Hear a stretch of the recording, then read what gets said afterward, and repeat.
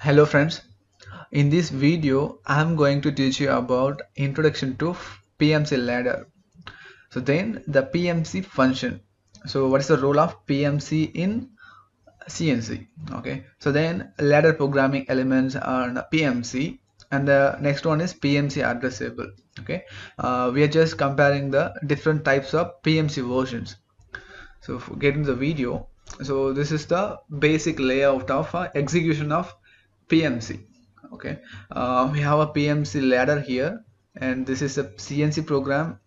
This one is servo and the spindle. This one is machine. So machine is nothing but X input. We are taking input from machine and we are giving output to machine. So output and input comes from machine. G command and F commands are related to CNC functions. Okay, so here we have some ladder networks. So you just see here we are actuating X 6.6 to energize the G 7.2. So this is a basic ladder. Here we are giving G command. Okay, this is a CNC program. We are giving G command. For example, we can take, if you want to start the cycle, you are pressing the start cycle button. Okay, so when you press the start cycle button, this X.6 will get energized or closed. Okay, if this contact is closed, so now the rung is initialized. So G 7.2 is energized. So this G command is going to CNC. Now PMC is calling the CNC to start the cycle. So now CNC is getting information from PMC. So CNC is starting the cycle. Okay, so again it's giving the F confirm signal. Okay, you have requested to start the cycle. Now I just started the cycle. So CNC is giving the confirmation through F signal. Okay, so here we are getting F 0.5. So this confirms. So CNC is started the cycle. This F 0.5 signal energizes the 0.6. Sorry, Y 6.6. So now in your machine you can take output this Y 6.6 to indicate the operator something, if you want to see the cycle is started or not. Okay, if the cycle is started, the CNC will give the F signal.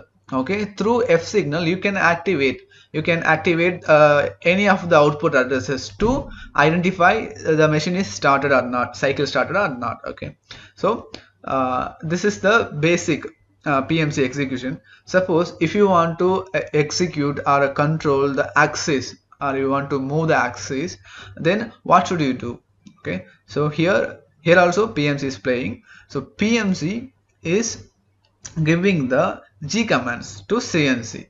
Okay, CNC will take the G commands and it will execute what type of which type of axis is user is requested to call, and then it will give some G codes to servo. Okay, servo amplifiers.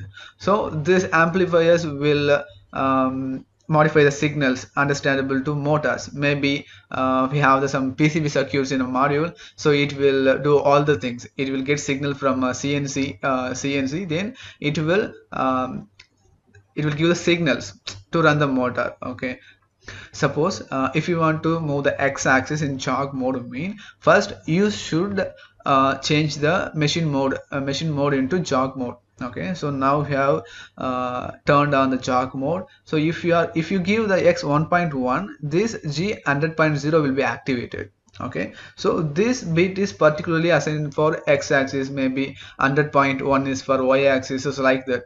Okay, so if you are pressing something x 1.1, 1.2, 1.3, maybe 1.1 is assigned for x-axis and x 1.2 is assigned for y-axis, 1.3 is assigned for something z-axis. So a lot of axes there. So depending upon the axis you can use the inputs. So before that you need to put machine into jog mode, otherwise your input won't work. Okay, your axis will not move in the jog mode. Okay, so here we are activating jog mode and x 1.1. if you press the x 1.1, this G code command will send to this servo G command through the G command. Suppose if you are giving the something 2 mm 3 mm movement, or feed rate, you're setting feed rate like 10%, 20%, or suppose if you want to move the axis by 2 mm like that. So if you activate this type of signals, mean it will give the G command to servo. So servo then executes and decodes the commands to the motor power. Okay, so then if you are giving the some axis movement or something axis signals, so we need a confirm. Okay, so you have given the input, but we don't know it's moved or not. So servo will give the F signal to confirm. Okay, here F102.0 is there, and it will giving some confirmation signal. Okay, I have moved the axis, so like that. Okay, so next is Fanuc spindle. The same operation like servo and CNC. If you give the G command, if you want to control the spindle, you have to give G command through PMC, and it will come. It will confirm. It will give the confirm signal through F signal. Okay, so this is the CNC program is working. Okay, so in the later video, in the next video, I'll show you how this CNC program and machine function. What is the machine function? I'll explain in the next video. So. So this is the basic PMC introduction. Okay, so the next slide is the PMC function. Okay, so what is PMC is doing in every CNC machine, in Fanuc CNC machine. So see, the PMC uses G addresses to command the CNC and servo and spindle systems, and F addresses are returned to PMC to confirm the CNC servo spindle has done what it was commanded to do. Okay, the G and F addresses are fixed software addresses and exist only in memory of PMC. Okay, so these G and F addresses are fixed software addresses. You can't find in any hardware addresses. For example, we are using the X and Y addresses. So these are the physical addresses. You can find it on every I/O module. But G and F signals, these signals are fixed software addresses. So you can't find in for example physically. Okay, you can find it on memory of PMC. So these two signals are very special. To interface the CNC with PMC, we are using these two signals, G and F signals.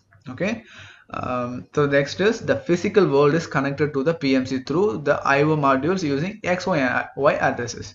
Okay, so here and there again they are saying the physical world mean, for example, we have sensors and a lot of inputs and outputs. So we are using that I/O modules to connect this physical world to PMC. Okay, so physical world is nothing but X and Y addresses. Next, the X addresses are inputs to PMC and Y addresses are outputs from the PMC. Okay, the I/O board simply converts the signal from 24 volt to digital signals.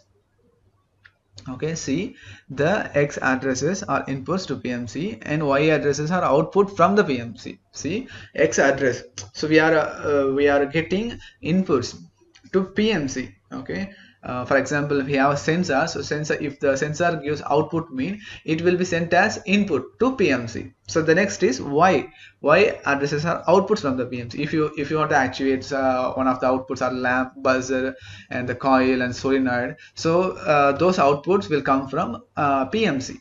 So those are called Y. We are mentioning with a Y. Okay, so the next, the I/O board simply converts the signal from plus 24 volt to digital signals. Okay, so we have I/O board. That I/O board is doing simply 24, just converting function. We are giving the 24 volt control signal. It will convert the digital signals like 5 volt, like which is understandable by PMC. Okay, because PMC won't accept 24 volt because we have some ICs in there, so ICs will do all the works, so it will process the input. So if you give the 24 volt to 5 volt IC, it will burn. Okay, so this I/O board simply converts the signal from plus 24 volt to digital signals, which is nothing but maybe the plus 5 volt. Okay, so the next is ladder output coils. See, the output from the PMC ladder are called coils. These coils output to the machine servo spindle systems to command action. Okay, see, output coils mean, so these are the output coils output to control the machine servo and spindle systems to command. If you want to control some of the outputs or axes, you have to give command. Okay, so using the output coils, you can give the commands. So output coils is used to control the machine servo and spindle. systems to command action. Okay, so each coil has an address assigned to it. Here is the coil for address G70 bit 5. Okay, so if you press M3 or X2.1, it will become true. Okay, if you press M5 or if you de-energize one of these, it will becomes de-energized. Okay, so this is the simple action we are done here. So if you activate the M3 mean G70.5, so G75 70.5 is the clockwise of the spindle. So we are just giving the command to spindle to rotate in clockwise. Okay, see, when the coil becomes active in ladder, the command is sent to the spindle drive. So okay, so here are some of the ladder addresses that can be assigned to PMC coil. So in the coil, we can use different types of addressing. Instead of G70.5, we have lots of addressing is there. So here we have mentioned, we have listed out this type of signals. We can use it here. Okay, so y is the physical outputs and G is the PMC outputs that command the CNC servo and spindle systems, or R is the internal relays. Okay, so these are also the special signals. Okay, so this exists only in the ladder software and used for the purpose determined by the ladder developer. So the next one is data register. So data registers are used for internal ladder data storage. If you want to store something in your ladder, then you can use the D. Okay, so in this coil you can assign D data registers also. Okay, so the next is A, alarm operator message display, used to display custom machine built alarms on the CNC message display screen. Okay, if you want to display some of the user alarms or machine alarms, for example your lubrication level is low, okay, so you have written the ladder code, but you want to show that alarm in a HMI screen. So how will you do that? Okay, so using this A bits, okay, by assigning here A bits, you can assign the whatever message you want. If you trigger a particular A address, then it will give us some it will show the some error message. So in this way you can write the alarm operated message display using the A bits. Okay, so in future I'll show you a detailed video about this, how to write alarm and operator message display. So right now this is okay. So next, ladder input contacts. See, the inputs to the PMC ladder are called contacts. These contacts are input from the machine servo and spindle or internal PMC signal to tell the PMC the status of those signals. Okay, see, this is a simple concept. They are just explaining the input contacts. Okay. The normally open contact conducts when the signal is active. So we have a X2.1 is a normally open. When you press or when you energize the X2.1, it will close. It will comes to close condition. Then the supply will flow through this X2.1. Okay, so the normally closed contact conducts when the signal is not active. So M5, so this is a normally closed contact. So this contact will conduct. The normally closed contact conducts when the signal is not active. So M5 is there because this one is normally closed. Normally closed mean here will be always power supply. Okay, if you energize or activate, here this contact will come to open. So on that time there is no flow here, so your G70.5 bit won't be activated anymore. Okay, so they are just explaining here. So then see, here are some of the ladder addresses that can be assigned to inputs. So here we have the M5, X2.1, M3. So here this type of addresses we can also use it here in the input contacts. Okay, so see, this one is X. X is the physical inputs from the machine IO, such as limit switches, proximity switches, and other relay contacts. We have a lot of inputs. Okay, a lot of types in sensors. So those are comes under the physical inputs. Okay, then one F, system inputs that confirm the CNC servos or spindle system status to the PMC. So again they are mentioning F is the system inputs from the CNC. Okay, to confirm, you're just giving one command to move the axis, but we don't know the command is executed or not. So CNC will give you the confirm signal. So that is called F. Okay, so that F signal is input to the PMC. Okay, the next one is keep relays. So keep relays that are used to set ladder options and controlled by the parameter screen. If you want to control your ladder, then you can use the keep relays. I'll show you in the later videos what is keep relays. And then the or internal relays. So relays that exist within the ladder software used for purpose determined by the ladder developer. So R is we can use this internal relay. We can use internal relays as input context and output context also. So we have seen in output context also. So the next one is data also, and alarm operator, message display.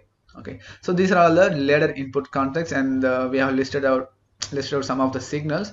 So these signals also can be represented like input context. We can use it in input context. So the next one is PMC address table. Okay, so here we are just comparing two types of the PMC. See here, PMC RB5 is there and RB6 is here. Okay, right one is RB5 and RB6. See X. Look at the X and Y. So these signals are same. Okay, so I'm just comparing now F signals, PMC input from CNC. Okay, see here in PMC RB5 version we have this limited only F1000 to F1255, but here we are getting additional F2000 to F2511. So these are all the difference. If you use the difference version of the PMC mean, generally what varies is the number of IO points between the different systems. Okay, so if you use different types of PMC mean, there will be the variation of the number of IO points. So there is nothing more there. Okay, you don't confuse with your mind. Just think the IO points is differ from some RB5 to RB6. Okay, see in G signal also we have taken the additional G signals, and keep relays also. There is no difference like in a X and Y like this, and C, A, D, L, P. So these signals are same. Here F and G signals are a little bit different. Maybe we have some PMC path 1, path 2. If you want to control two CNC in a, for example, two CNC modules in a one CNC machine, so there will be the path PMC path 1, 2. So in that in the situation we need to use additional points, additional F inputs and G signals. So that's why we will use the different types of PMC versions. Maybe that will be more capable with the older one. Okay, so this is for it. So next video I'll explain you about what is the CNC function and machine function. So thanks for watching the video, guys. If you like this video, please share it with your friends.